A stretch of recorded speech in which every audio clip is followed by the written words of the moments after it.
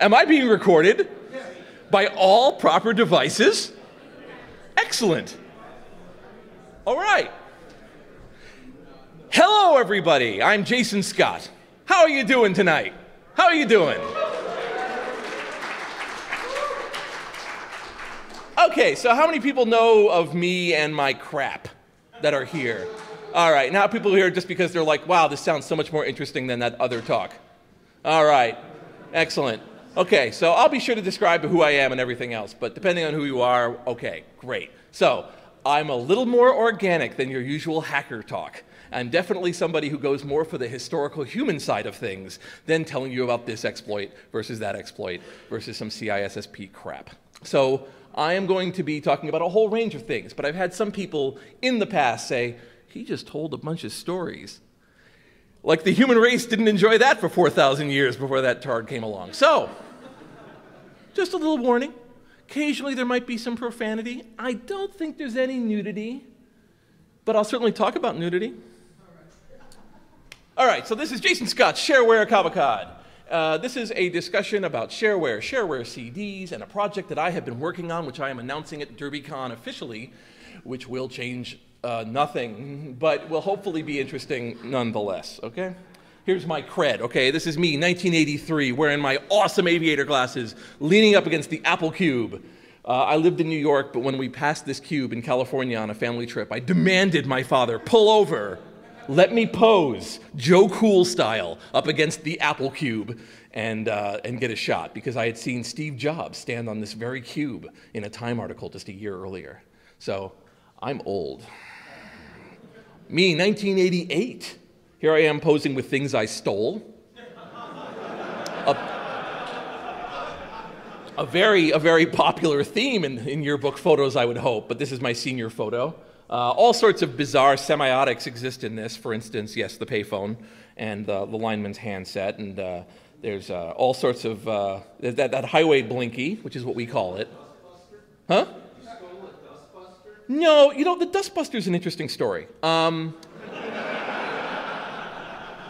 I had decided at some point at that point that I was going to try to get into as many quote-unquote club photos and as many places as possible and would always have a Dustbuster. So I'm in like 6 clubs, only 3 of which I'm actually anything to do with, and I'm holding up a Dustbuster or holding it near me. So I'm like in there. So I've been like this for a long time. So yeah, so that's what the story is with the Dustbuster and everything else. So yeah.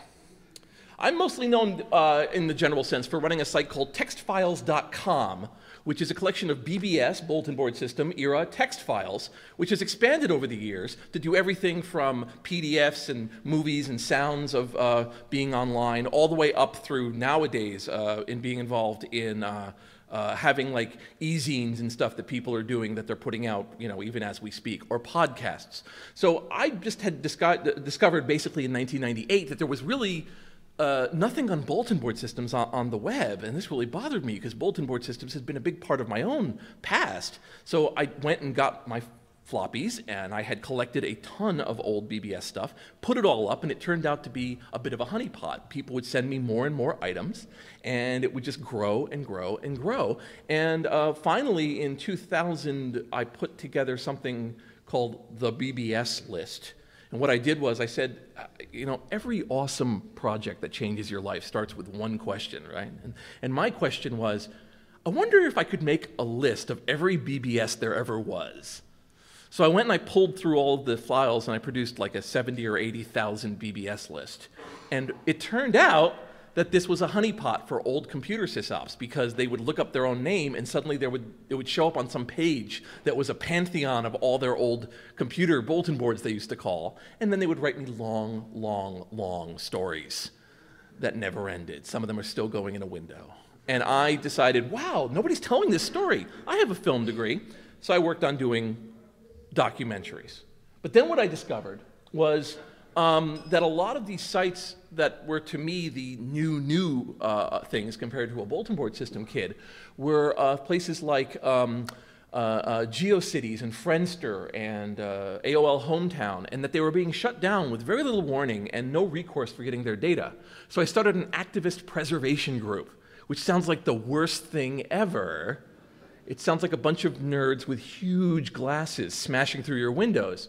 But we're called the archive team, and we will rescue your shit. So we downloaded GeoCities before it went down, and then we torrented it.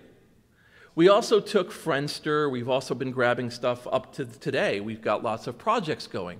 So I kind of moved away from not just saving my own past, but to saving the future pasts of other people.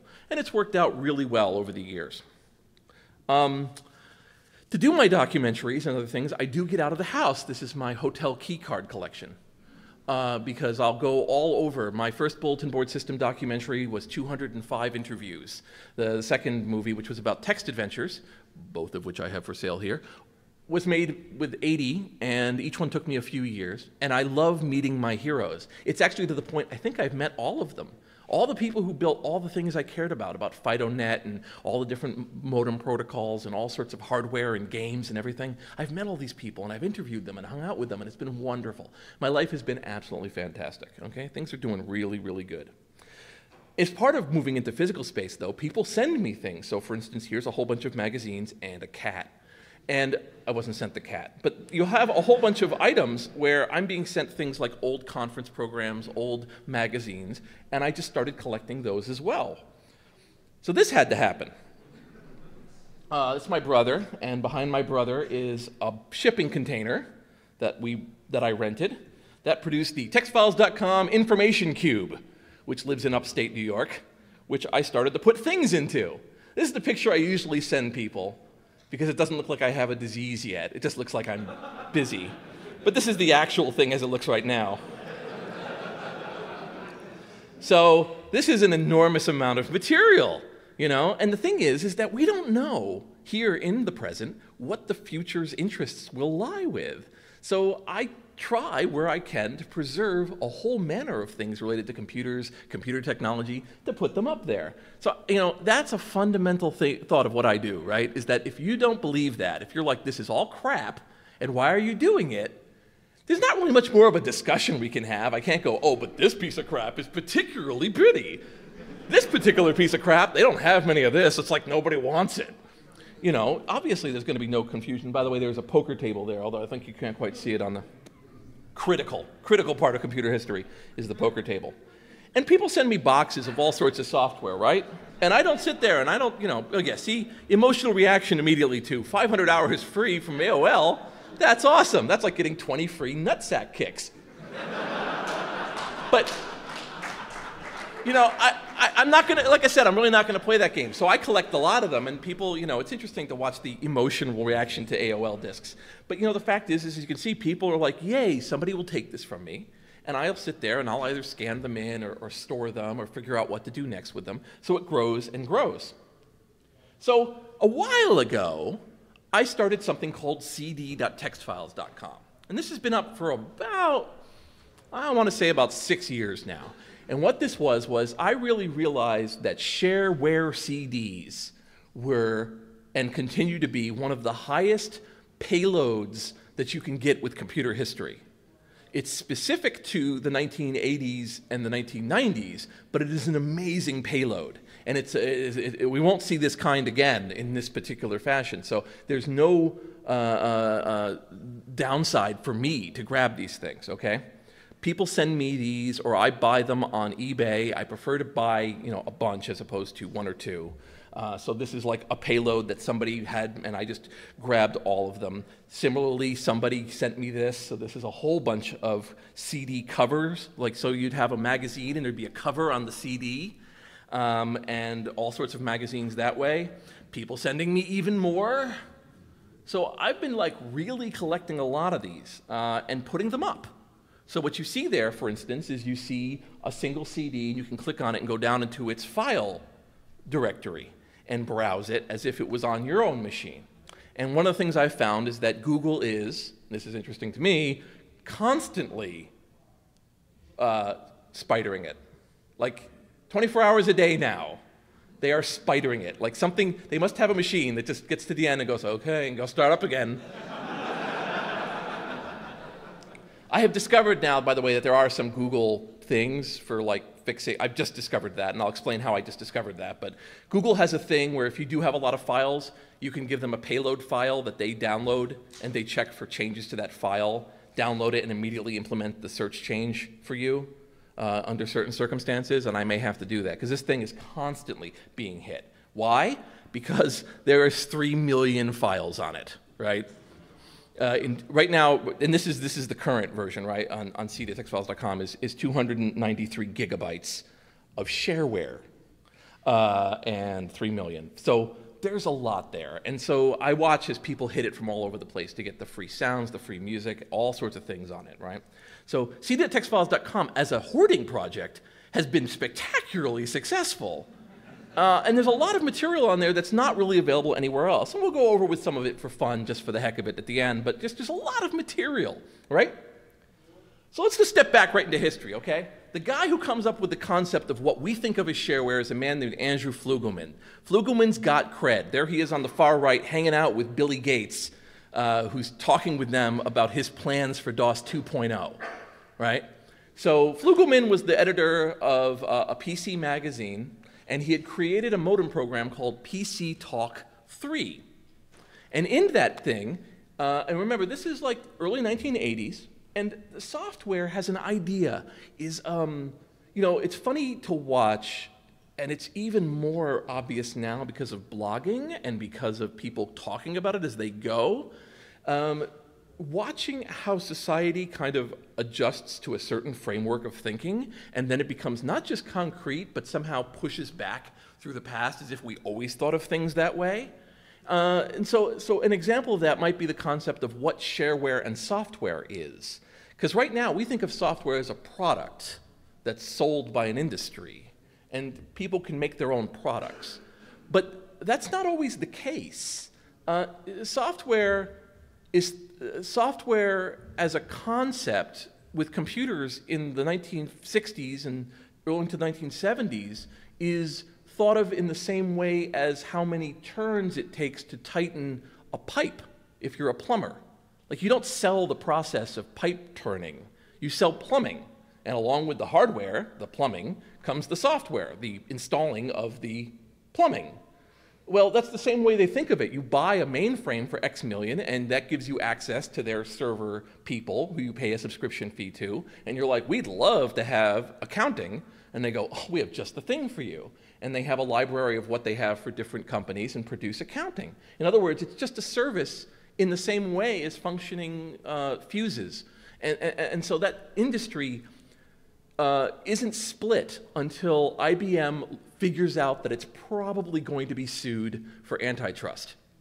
And at that point, they go, oh, it turns out complete horizontal and vertical integration makes us look really bad to the monopoly people. So to fend this off, they split off a company and a segment to create software separately. And this reverberates through the industry. There are people who are willing to go in and do IBM-like things for you. Certainly Ross Perot, the billionaire, had a company called EDS that was basically, you know, a third-party IBM replacement that would go into companies that had IBM and say, we can do everything IBM does for like half the price. And so that had existed, but it was IBM's move into software that did this. And so basically, the idea of software as a thing was just coming in the 70s and was looking like a product that you would sell. So we started to see that, and we started to see companies like Adventure International, which was the first game software company, and other companies that would sell you products that would then run on machines. Part of this because the machines were cheap. So in all of this froth comes Andrew Flugelman, and Flugelman creates a piece of software. Now, previously, people might give away software, and they might sell software, but they would never give away software they sell until Flugelman. He creates what he calls freeware, user-supported software. If you're using this program and you find it of value, please give me some money. And he calls it freeware. Now, this is the entire reason why Stallman kept taking a dump on the concept of the word free for 5 years, actually, was because freeware, he meant it to be, it's free for you to try, And Stallman had his own bizarre readings, and so they had to come up with what now everyone just chants, which is, right, free as in software, free as in my ass. But anyway, so you basically, you basically have the concept of free because it has both an economic and a social connotation. So let's use that, because if there's something a programmer should know, it's disambiguating variables. That always works out. So anyway, so freeware comes up, and you'll also notice, though, that he trademarks it, right? But he also has a bunch of licensing in it, which says a limited license is granted to all users of this program. You can make copies. It's not to be distributed to others in modified form. You can't be charged for getting a copy. You can't change how the program lets you know all this. So it's copyrighted. So the license is also copyrighted. And you can see, one part of you can say, wow, he made all these mistakes, but you also have to realize that Flügelman is working in such uncharted territory in 1983 that he's doing all these things that now we had, Slashdot, Rob Malta is still sperm, I believe, at this point. So there's no ability to debate this among a large crowd. He's kind of throwing it out there, and it really takes off. I mean, PC Talk 3 really takes off, and I contend it's one of the primary drivers on the IBM platform that gets people on the bulletin boards and getting them online, because it's such an easy program to use.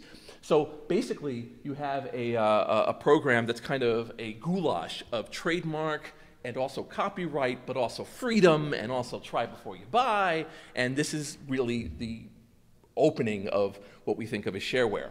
And as I note on the bottom, Andrew Flügelman died in 1985. He died in the most awesome manner ever, which is that nobody knows how he died. He had been suffering from a number of ailments. I have now two stories that people tell. The one I know, which is true, and the one that most people know, which is, basically one of them was that he was diagnosed with cancer. But beyond the fact that he was diagnosed with cancer, he also, as part of his cancer, had colitis. And colitis medicine that he was taking had psychoactive effects. Depression, wild rage, and everything else. So one day he parked his Mazda near the Golden Gate Bridge, and they only found the Mazda, and they've never found Andrew Flügelman. So they had a funeral near his, he's presumed missing near this bridge, famous for people dying. But Flügelman's gone, but I dedicated the first episode of my first documentary to him because I thought that he was really, unfortunately completely forgotten, right? John Dvorak walks the earth, but Flügelman's gone, right? That's how it works. And so Flügelman, now you know the core. This kind of pushes out. People don't know what to do with the terms, so we start to see these terms like shareware, freeware, beerware, postcardware, emailware. And the idea in each of these is you get the software, and the software works fine. But if you could just do something basic, it would be kind of nice. So for instance, if it's postcardware, maybe if you send me a postcard, that would be kind of nice. That comes from Aaron Giles, who then would go on to be the guy who creates JPEG View and is one of the lead developers of MAME, actually. But emailware is the same idea, except now you don't know how to write, I guess, on a postcard. So an email will do please, something, anything. I guess it would be Twitterware now. Beerware is please send, and this is fascinating. When I was trying to research this, right, and I looked up beerware, and I wanted to find out what other wares are there, right? Well, the shareware, beerware. Well, beerware, beerware basically says, if you really enjoyed this, buy the author a beer if you meet him. And I found on the net, because the net can be defended and can always be depended on for these things, somebody attacking beerware on a legalistic and, copyright, trademark, open software, open source issue. This really pretends a whole bunch of problems because even though it promises this, it delivers it in perpetuity, which is a major issue, and yet it doesn't give any sorts of, and I was like, this is where you want the punch guy you're reading button, right? Punch, punch, punch, punch. I play Halo, a lot of Halo, and I consider the pre-game before the game the real game. And it's funny because people will get very, they'll be like, you're 41 and you're still playing Halo? And I'm like, I did not know it had a maximum age as well as a minimum. But, you know, just every once in a while, there'll be somebody who just says some sort of a devastating, horrible thing. And every once in a while, I get one of these cases where I just have to, you know, I say to them, I would pay 20 Xbox credits to punch you in the face. Do you think I can do that? And, or the other one is when I mute them. I say, you know, if it cost me, you know, 20 credits to mute this guy, I would be paying it right now. Mute.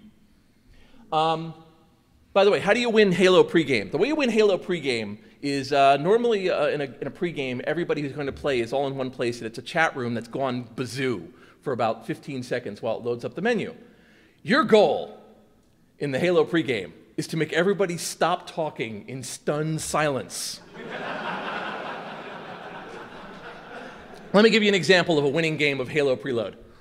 I had somebody where this kid was on, and the kid was just, it was one of those voices, the kid just sounds like Mickey Mouse really let himself go, right? And he's going, and I just let loose with some major invective, right? Just some huge thing. And the kid goes, why are you on Halo picking on kids? And I go, 'cause my van is in the shop.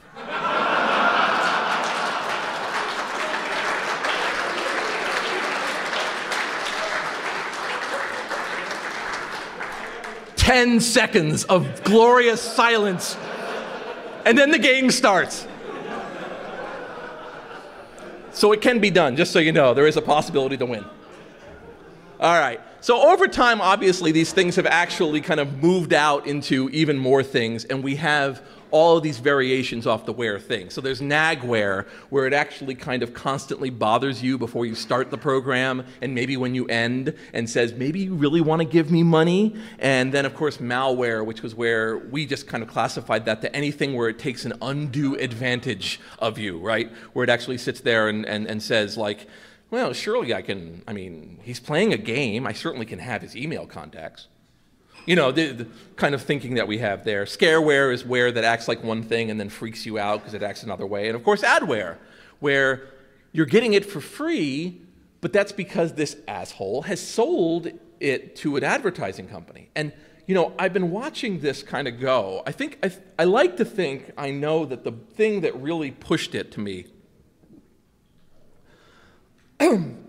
wow, I'm actually getting bile in my throat thinking about it, was, you know, all these peer-to-peer programs where they would, like, when they invented the fucking quit to taskbar idea, where it's like, I'm going to quit. Oh, you mean quit like you can't see me anymore. Got it. And that they would start to sell products. And even, like, if I downloaded a new version of uTorrent onto my laptop recently, and it did this thing. Now Real Player did this too, if you remember Real Player. Real Player was great at having a check boxes for you to say, like, I don't want this, but it was a scroll window. So if you didn't scroll it, you didn't see the left there checked things. God, oh man. Anyway, so I saw just recently one where it said, do you want to install this toolbar? And you would go no and no, and there was basically an option of next, where it said, yeah, just install the toolbar. And then under it was cancel, which meant continue. Okay? You are no longer part of the fucking human race at that point. We get to turn you into a sandwich for bears. All right? Just if any of you are out there going like, well, it gets a little extra money. Yes. Yes, knocking down children and taking their pennies gets you money too. Why don't you go do that too? You know, it's just like there's this kind of like destruction of the social contract. What the original shareware was a social contract saying, I trust you, check it out, isn't this amazing? We'll get something from it. So we've lost something there. So history's kind of fun, isn't it? Here's a 1935 discussion of a person-to-person instant messaging system that they would install outside of a subway. So you could leave a message for somebody, and then they would come back and check it later to see if there was a message for them. Didn't go anywhere, obviously, but there you go. Here's a beautiful ad for some cocaine accessories from the 1970s. Go ahead, you deserve it. Top quality spoon and stuff to hold it, so, you know, that's great. You know? And here's something called the Alaska card. This is a card that would plug into an Apple II and would take snapshots of memory. Now remember, for people who are particularly younger, you know, obviously the thing looks like, I mean, if you're now used to a world like the Arduino, this thing looks like a friggin' tractor trailer attached to a dip switch, and you don't know what's going on. And the reason why is just because that's the chip size then. So the fab size is much huger. I mean, nowadays people could like use their fingernails and like make the thing work better. But at the time, this is basically an item that enables you to copy programs in memory. So even though they had any sort of copy protection on the disk, you could blow out an image of the memory and then pop it back in again. And this was sold. They got sued. I think they sort of stuck around, but then the business kind of moved to elsewhere. But you know, one of the things is, you know, we'll go back, is that all of these things are things that somebody before us thought should be saved. That is to say, they kept the original magazine, they kept a picture, they kept something. They didn't know that all of these, you know, nobody who's saving a cocaine ad might think, oh, well, this is going to be pretty hilarious in 20 years. Or this 1935 instant messaging system, oh, when they finally invent Twitter, people are going to laugh their asses off. You know, it's like the fact is this is what I always say to people when they say, why do you keep all these things? I'm like, because I want to be what these people were, whoever they were, who said, no, I'm going to keep this. This might actually have use later. I'm going to store it nicely, make it easy to find, and we'll see what the president thinks about it. And I think that we can constantly learn from that. And so that's part of my belief with this stuff. And so the same thing applies to this old software. So I'd been collecting and doing this stuff. I worked as a hosting company, Drone, for many, many years, and then one day they fired me for being me, which is awesome. That's the best reason to fire me. And it was okay. It was all cool. It was cool. I didn't want to do hosting anymore because it's awful. I know people here work in hosting and stuff, but there's a whole situation with telegraph operators. All right?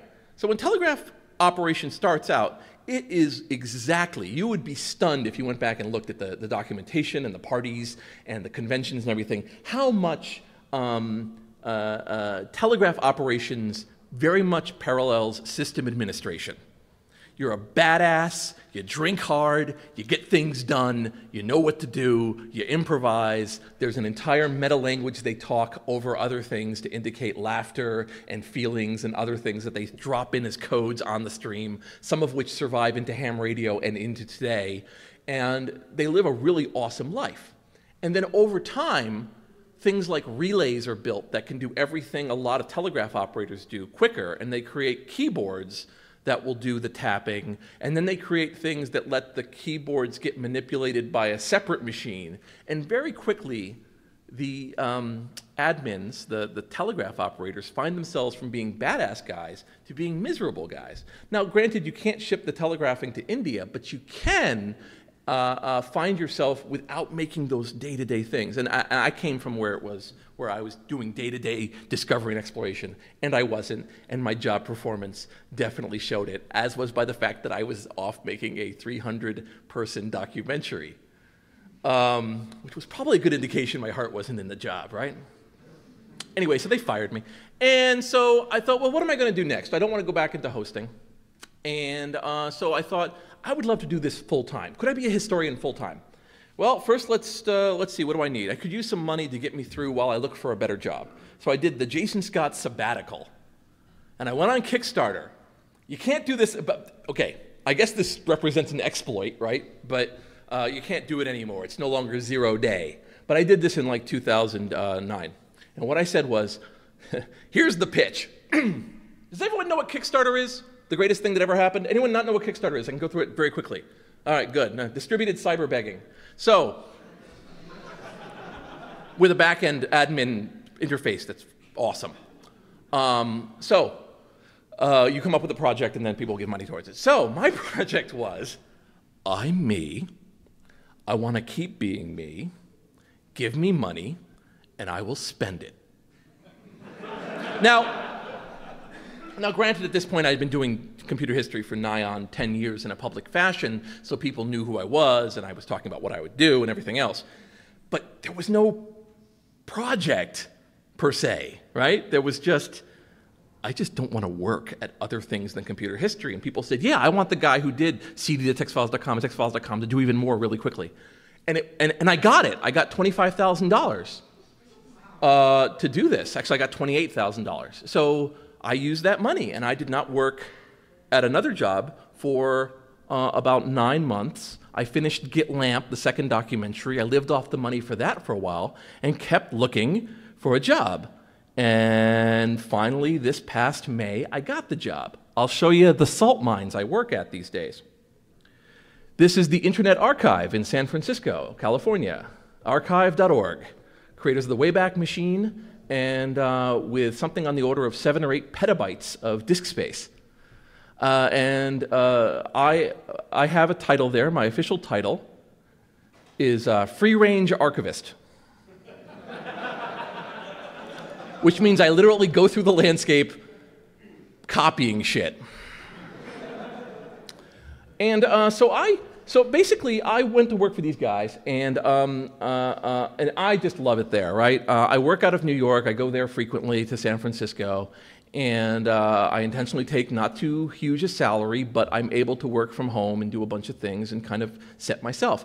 And as I was laid off for being Jason Scott, in the job discussion to hire me, the CEO of the head of Internet Archive said, well, your job description is be Jason Scott. So I guess I'm saying to people, if you feel like you're really miserable where you are, there might be a place that wants nothing but someone like you. So look hard, because by the time I was done after 10 years as being an admin, I had deadly high blood pressure, and I was miserable doing things I didn't want to do. Now every waking moment I do is fun.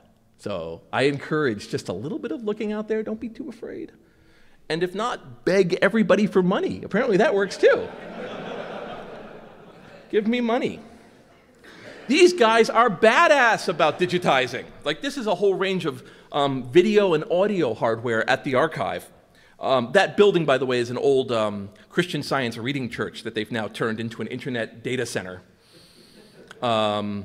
So it's still got the sanctuary and the organ, except that the psalm that's set up is pi. But it's a beautiful place. It's one of the few. I like to think it's one of the few archiving entities that has a pipe organ on premises that works, that blasts every once in a while because somebody will come in and go, "Oh, you have a pipe organ? I play pipe organ." So down there is a multi-thousand-dollar film scanner. It scans frame by frame. That was just used recently by Rick Prellinger to digitize a 1904, I believe, or 1907 drive down San Francisco. And he digitized it and created a 114 gigabyte movie file. That's really nice, right? So we're like really working to like get lots of really cool, amazing things. It's a Betamax player and all sorts of things. So it's not just like computer hardware and software and items of like, you know, they do scan books. They do scan a whole bunch of things. I helped them scan a Braille Playboy. Because I knew it'd get attention, and it did, by the way, because it takes you through their whole process. They had a new book. They just had a huge milestone passed last week. They put up their 3 millionth book for free. You can browse it. No, new machine. Don't do a thing a new machine does. Oh, you bitch. This new machine and I are still getting to know each other. Really?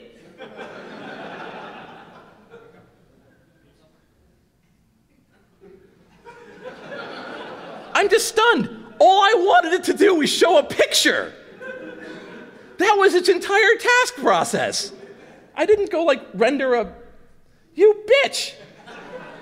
I hate everything about you. Anyway.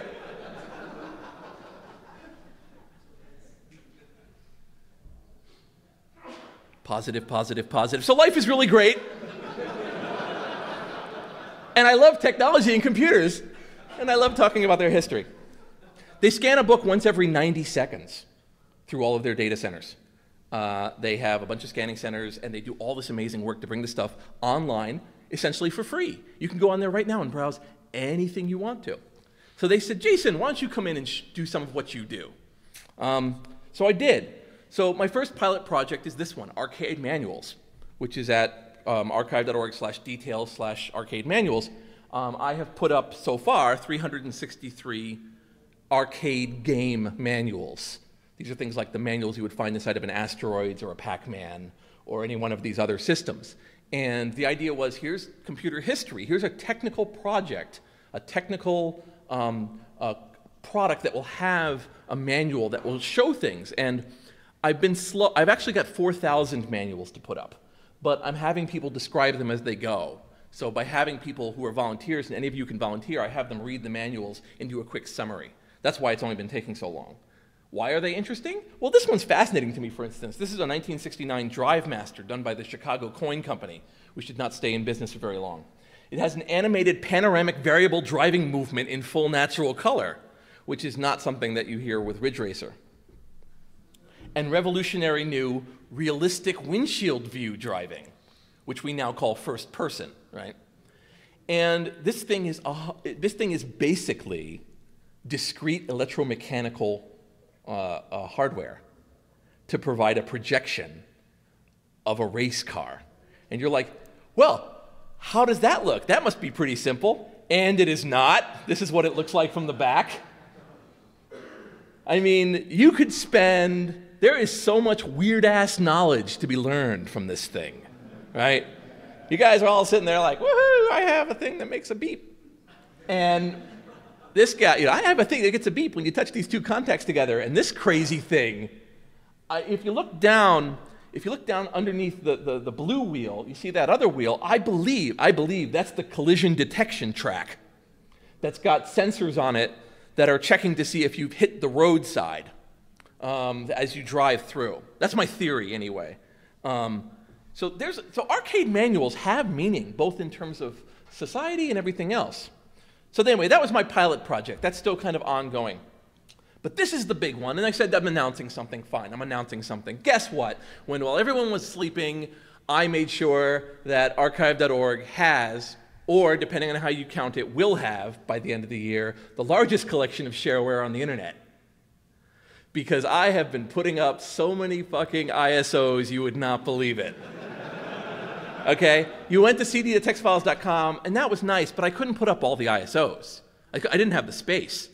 They've got the space! At one point, I needed to borrow some hardware. I said, I need some space because we're putting up a duplicate we have of Friendster, which we took before we went. And they said, okay, well, here's a machine. You want to try this one? I said, okay, I go on, and it has 140 terabytes free. And I'm like, okay, yeah, this can hold it. So they've since demoted me down to a machine that only has 40 terabytes free, and I'm getting by. But as a result, things like an ISO, a 640 meg ISO, who cares? So there are already 463 ISOs. Actually, yeah, it's 463 on here. But I've got another couple thousand to go up, okay? So by the end of the year, we're going to have it all up there. And the key here is I think this is the foundation for being able to access a wide variety of information from this period and before that's going to have a whole bunch of meaning for us, in contemporary space and as historians and people who are studying things. Already I've had people use what's on here to win court cases. I've had people use it for prior art. I've had people find betas that never existed. Nobody ever claimed this existed, and it never got out, but then it turns out buried in one of these is it. Because what would happen is that these shareware companies would go through and say, well, we gotta fill up the disk this month with 600 megs of stuff. Where are we gonna get that? And they would go everywhere to get it. They would go to obscure bulletin boards. They would go to FTP sites. They would go anywhere they can. So for instance, this one is 34,728 files about telecommunications from April 1996. This has all the issues up to that point of Telecom Digest, everything about consumer-owned coin-operated telephones, tons of stuff in terms of essays, Usenet grabs, tech specs, anything they could grab, right? Well, it's all just up there now, right? Accessing it is a whole other problem, and I'll talk about that, but the fact is that these ISOs are up there. And I think that we're going to be spending decades finding out some of what's on these things. For instance, here's a kind of a standard Shareware CD, right? The 640 meg Shareware Studio CD-ROM, Volume 1. There wasn't a Volume 2, by the way. But you'll see something here. If you look at the bottom, which apparently you can't on the shitty video capturing software, right? Can't see it, huh? No. It says dedicated to mom and pop. And it actually has a little bit less than 640 megs, but don't tell anybody. Oh, Adrian, you weren't here for that whole thing. Why? Adrian, have you a magnet in your hat? This is an Acer laptop. Acer, A-C-E-R. They made this laptop that's doing this. Let the record show.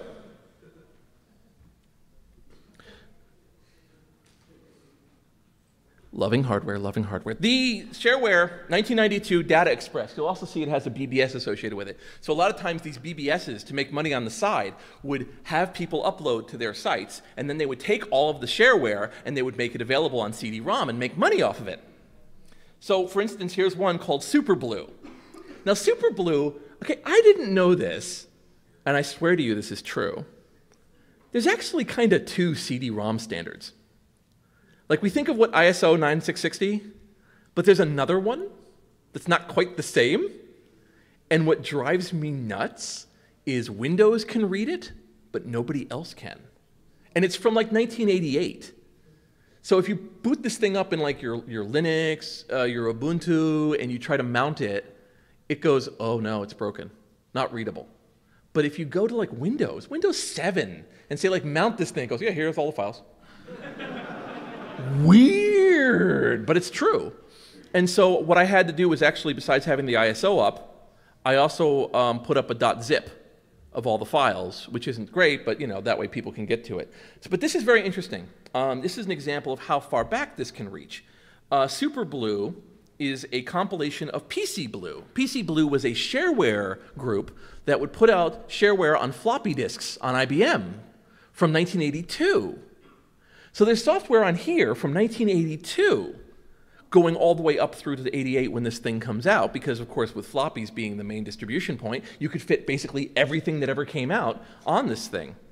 And as you can see also, just as a historical note, you'll see in the middle there, it says made by Discovery Systems, an American company.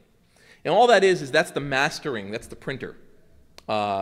And in fact, in some cases, I believe, this is what I've discovered, is that what that is actually is not the duplication people, but the people who made the actual gold master. So they're letting you know that they're the ones who made the master. And there was some group called Nimbus, and I think that may be software, because mastered by Nimbus is everywhere. And the way you discover all this stuff is by doing what we're doing here, which is we scan all of the documentation and the disks themselves as well as when we put them up. So that way you can make additional decisions. Because you'd be surprised how much is buried in there. And I don't throw away the CDs when I scan them, by the way. Keep them around. I'm not a big fan of scan and remove it. Because there's some shitty stuff out there scanned back when we had, basically, 45 by 50 screens. And you'd scan and it wouldn't be useful now when we have 6,000 DPI. Here's one that's very interesting. This is NASA putting up digitized images from the Voyager spacecraft. But they put it up in this crazy-ass PDS format, all right?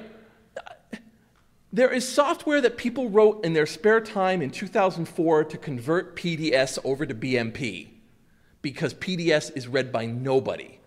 It is this metadata-heavy, NASA-only format for this image software, and if someone hadn't done that, even though this thing is on CD, and even though they go to friggin', borders of our planetary system, you can't get at the stuff just looking at it. It's not obvious. So there's this danger we have to always keep on by keeping this stuff up, by having the formats available. And it's neat stuff. Very NASA-y. You see its images 24476.54 to 26439.58, which I assume is the file names of the thing as it's sending out these files back to us through space. That would be Uranus. This is a Shareware CD about Uranus. Speaking of Uranus, the The thing that I found that people really wanted to know, though, sometimes is what kind of images were buried on these disks. So one of the things that my software does is it yanks down the ISO, mounts it, tries to find all the images, creates a gallery, and uploads the gallery. And by doing this, you can see all these sorts of references, and then you have a better idea of what you want. And I'm working continually to try to make it easier and easier to access this software. Getting the ISOs up was the first part. The best thing about Internet Archive, and I've said this before, I love this. Nearly every other site on the internet takes your original format idea, your original format file, fucks with it, and gives you an improved version, right? Improved for streaming, improved for speed, YouTube does this. And then if you're lucky, and sometimes if you pay extra, you get the original. At Internet Archive, you always get the original. And if you're lucky, they've gotten some, easier to read versions, a gallery and stuff. But the policy is data in, data out. Give us the data, we'll give it to everyone exactly as you uploaded it forever. So it's a rare thing, believe it or not. So, this can only be done because I can constantly access the original material. So, like for instance, you get this beautiful bitmap. This is a Macintosh Pirate done in beautiful, I don't know what, that's 7 colors? Did he splurge? Did he hit 8? You can actually kind of see there's like little flowers in his sleeves because they use some sort of flower thing. There's some glorious artwork here. There's a lot of artwork where the maximum resolution is 320 by 200.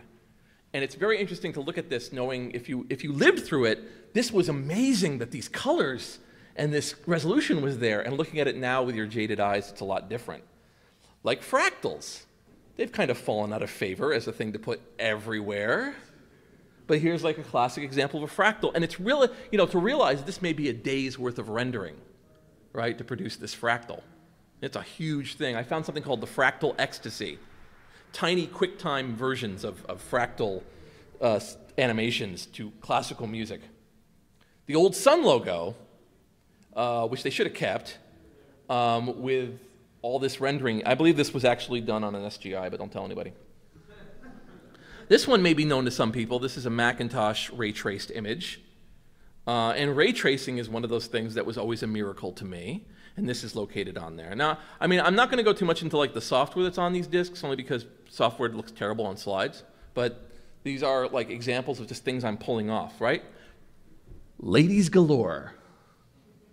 Enough on that. So, and then you get like these really wonderful high-resolution images, right? Like this beautiful piece of work. This is a 1024 one that I found. It was a BMP where somebody just went nuts and rendered this vaguely fractal ray trace, beautiful stuff. This clown is everywhere, and I don't know why. Clown seems to be some sort of image reference. But yeah, the clown, if you look at the galleries, the clown shows up all the time, and you realize how much these shareware, all the dirty secrets come out when I'm doing this, because now you start to see who stole what from what, who's doing what from what. People can run analysis and be like, the clown is on 15 disks. And for some reason, this clown is like a standardized image test. Looks really impressive, but it's only 320 by 200. So it's a really well done clown, but the clown is everywhere, follows me wherever I go. Now here's where it goes wrong. This is a calendar. This is awful. This is what happens when you work alone. Because this was a lot of work, right? You're doing image processing and you're doing creation stuff, and you're working really hard to make this unbelievably unusable calendar with an image of a woman that somehow has actually mathematically removed the sexy. There's a rose on the bottom, right? You definitely have a rose on the bottom. You have a BBS logo on the bottom right that's impossible to read. It's basically bright blue over a bright gray background. And you can see the guy's name, Mike DeFantis, graphics by. And it's funny because in one way this is just great to laugh at, but on the other hand, you're really seeing it here, the true honest part where it's an organic work by somebody, right? This guy was trying to make a calendar. He failed miserably, but we all get to watch. And you get this beautiful kind of insight into how hard it was to do things. And as designers have kind of taken over the web and kind of made it really fruity, the fact is that, this kind of bridging of technical, because technically I'm sure this is great. Like, I think somehow this is supposed to be really great, I guess. I guess if you print it out, it'll look great. Yeah, I mean, if you... and the best part is, of course, if you print it out, it's like this big, right? Anyway, yeah. Here's something from 1991 where they actually, have some history of Baghdad and the locations of various things during the first Iraq War, and where things are, what was up, what was down. And so there's actual historical perspective to have here. This is a screen grab that they thought to put up in January of 1991 at the Picture Perfect BBS. By the way, at the bottom, I'm just going to say this for the people. When it says USRHST, who here knows what that means? Not bad. So basically what happened is that modems were modems until they weren't modems. And then they started to do standards bullshit. So US Robotics would do the modems, said basically, yeah, we'll do all their standards, plus we'll do awesome standard. Awesome standard being our standard. And it would detect if there was an awesome standard modem on the other side. Then they gave away free modems to sysops and said, if you promote that we are US Robotics modems, you can have them for free. So they did, and they did. So it was basically this huge land grab on it, and the standards kind of went twitchy. But then we innovated on that in the 56K war, right, where it became incompatible with each other. But, there's a lot of little history in that little cube thing. So when it says USRHST, it's the high standard of a USR modem. So, yay. Yeah. I just wanted to point this out mostly because it mentions group mail. And you'll see where it says 7.520.516 or 1.107.516. And these are FidoNet nodes. But you wouldn't have any idea what that meant. This person assumes so much that in your quest for the orb of Shandir, you would know, oh, I'll just go to this FidoNet node, which, by the way, you're now going to have to download a text file to find where else you can connect to the orb of Shandir. So, there's, and of course, critical, stolen Franzetta artwork. Because why not? Who's going to bother me? Nobody's going to bother them for another few years. But then comes the part when they start scanning in Playboys and putting up, and there was one case of a sysop who got sued by Playboy because for some reason they didn't like that he was constantly scanning Playboys and charging people to look at them. And they took him to court. He lost. He had to pay $150,000 in a year when he made $3 million.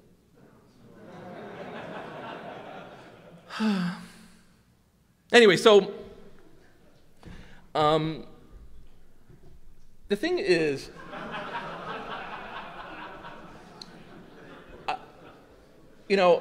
I spend a lot of time going after a lot of what I consider to be really crappy ideas, like software that mistreats you, and people claiming things aren't, and dismissing old stuff for not. And I think that part of what I try to get across to people is that if you stop thinking of old software as just obsolete software and realize that these are going to be our artifacts, I think that there's a lot to be said for things like shareware, things to be said for these old CD images that I'm collecting. And I'm collecting more, and I would love if people were able to, and I mean, any of you can communicate with me. I'm Jason at Text Files. If any of you can communicate with me with any old copies of old ISO or shareware or anything that you have, I will gladly take it. Okay, I take dozens of these things. There's so many out there that I have not gotten yet, and each one of them could be a treasure trove that nobody knows. And they will go up on the internet for free forever on a very fast pipe. So you can point to it and go, that's mine. So think of me as a cloud if you want, if that'll make you feel better. But yeah, no. So I just think it's a matter of just getting the word out about what the meaning of these things is, and not just to think of them as obsolete, yesterday's tech, and who gives a shit. I need no other further validation than things like this.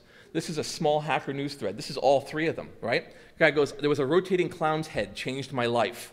20 years ago, I looked at this little animation, and it started me to become a 3D programmer and designer. And as you can see, it says 3 days ago. It was actually within 5 minutes. Somebody links to the cd.textfiles.com set. And the guy goes, that's it. Thanks. I can't believe how much this thing changed my life.